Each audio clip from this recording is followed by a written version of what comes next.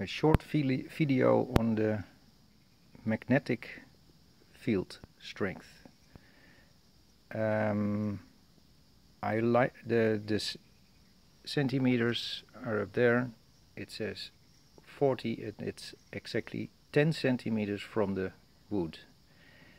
I measure here now 96.3. I do it upside down, otherwise I cannot get this meter in this toroid.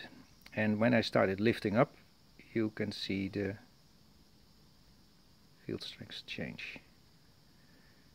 I dialed the power down to be able to read something, otherwise it goes above 100 milligauss and then it doesn't read anything.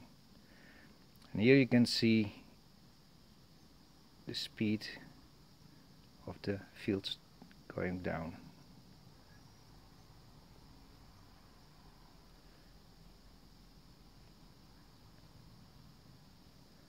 It goes up quite a bit. It goes up, up, up, till now it's almost the lowest value. It's probably kind of logarithmic scale. 0.7 is the lowest, 6, 5, and that's probably now 60-70 centimeters high. So this is the field strength going in the center. It's going like a beam. It's very interesting to see, because when I read it like this, it goes very high.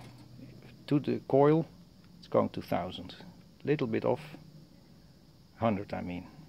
And then when I turn it around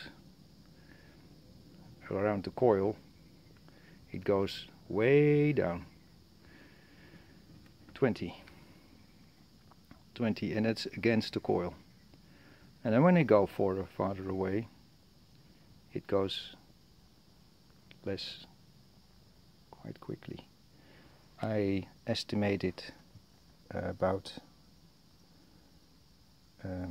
this is 30 centimeters from the coil.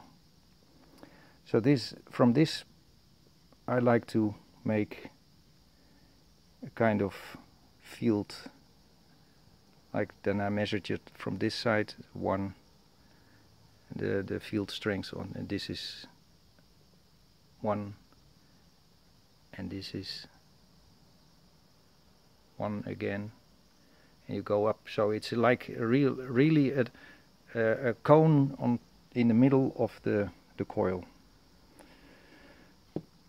Okay, that's it.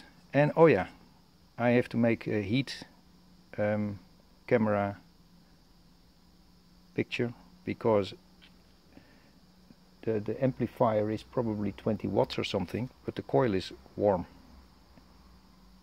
Maybe it's the dissipation from the amplifier, but 20 watts on this big piece of metal is a lot, I think.